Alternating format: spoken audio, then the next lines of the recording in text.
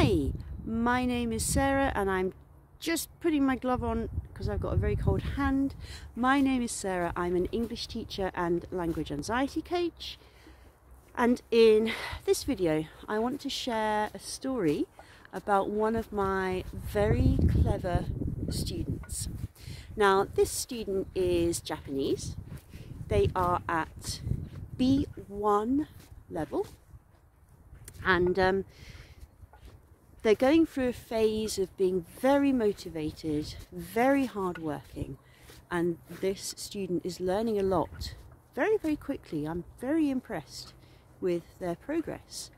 And the other week we had a lesson and we talked about would, used to, and the past simple.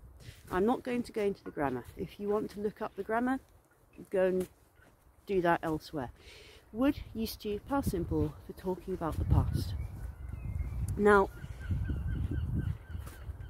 I've worked with this student for a very long time, probably about 5 years now, since they were below A1. So they've done really, really well. And we're in the lesson, and the student says something like, yeah, well, the more grammar I learn, the more nuanced my language.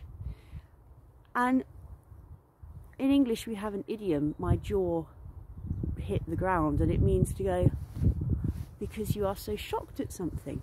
And I couldn't believe that my student had used the word nuanced, because nuanced is a very, very high level word. I would think it's at least C1, if not C2. So I was shocked. And I asked them where they learnt it, and they couldn't really remember, and I was like, wow. But it's not even the fact that this student used the word, it's the fact that they used it so accurately, because this is exactly what grammar does. Grammar is not about textbooks, it's not about questions, it's not about tests and exams and, you know, what's the difference between the past simple and the past continuous, because that's kind of boring. But what grammar is all about is helping you speak with more nuance, more sophistication, more subtlety in your language.